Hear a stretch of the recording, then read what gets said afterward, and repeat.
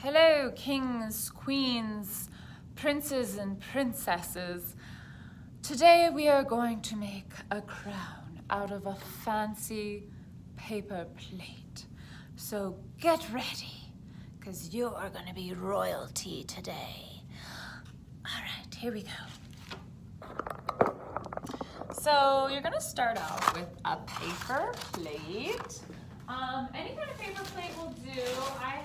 I've done this with a really thick, hefty paper plate, and I've done this with just kind of a flimsy, floppy paper plate, okay? So first thing you're gonna do is you're going to create a design around the center of your circle, okay? So if I measure my paper plate, it's 9 inches. So I'm gonna make a little notch at 4.5 inches, okay? And then I'm gonna turn it and make another little notch at 4.5 inches, okay? And so that's gonna be about my center point, okay? And I wasn't very clear about that, but basically what you're gonna do is make a little line and a point notch at 4.5, and a little line and notch at 4.5, okay? Now it doesn't have to be perfectly centered. It's okay if it's not, okay?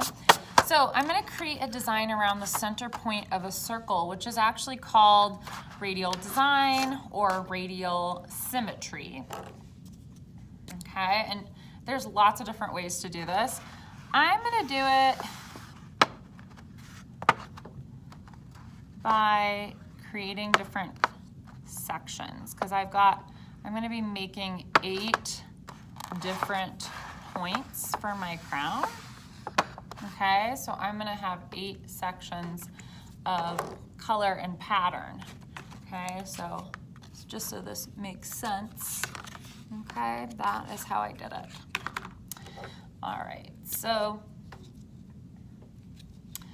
now you can go back in, and I wanna fill the whole thing with color because I really love color. You don't have to fill the whole thing in with color, but it will make your crown a little bit more visually appealing if it's full of color versus a lot of the white of the paper showing, okay?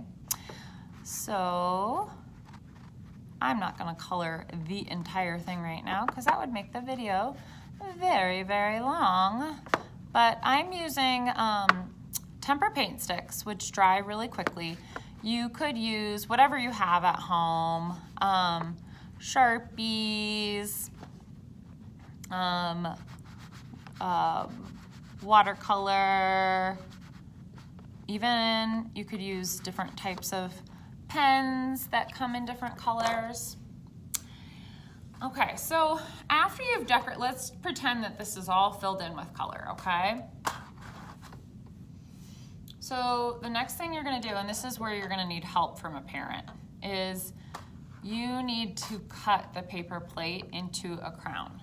Now I'm gonna use an X-Acto knife to do this, okay? And this will leave marks on your table if you're using an X-Acto knife and you don't put something underneath you, okay? So, I like to put cardboard underneath me when I do this, and I'm just going to really quickly cut it and then show you what the results look like. Now, some of you might want to use a ruler to do this. And again, probably going to have to enlist the help of a parent. If you don't have an X-Acto knife at home, you could also use like a Swiss Army knife or something.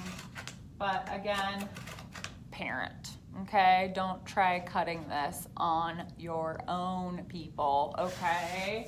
Now, my 5th graders, we use X-Acto knives sometimes in the classroom, but my younger kids, we do not use X-Acto knives yet. They're very sharp and it's very easy to cut yourself, okay?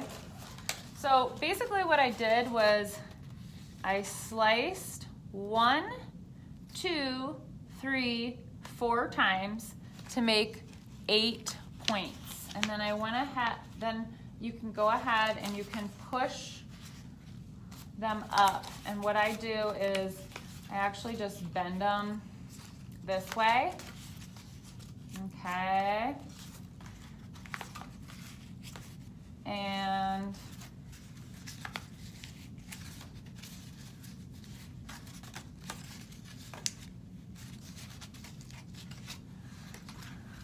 then there we go. We got ourselves a little crown here, folks. Okay, and then at this point, with my other crown, I added acrylic glitter glaze, which I'm in love with. And if you want to buy some at home, this is the stuff that I buy, and I'm not kidding. I'm absolutely in love with this stuff, and so are most of my kids. And then what I did was I took hot glue and I glued on some buttons to be basically like my jewels, okay? So that's another option too, okay? Happy art making!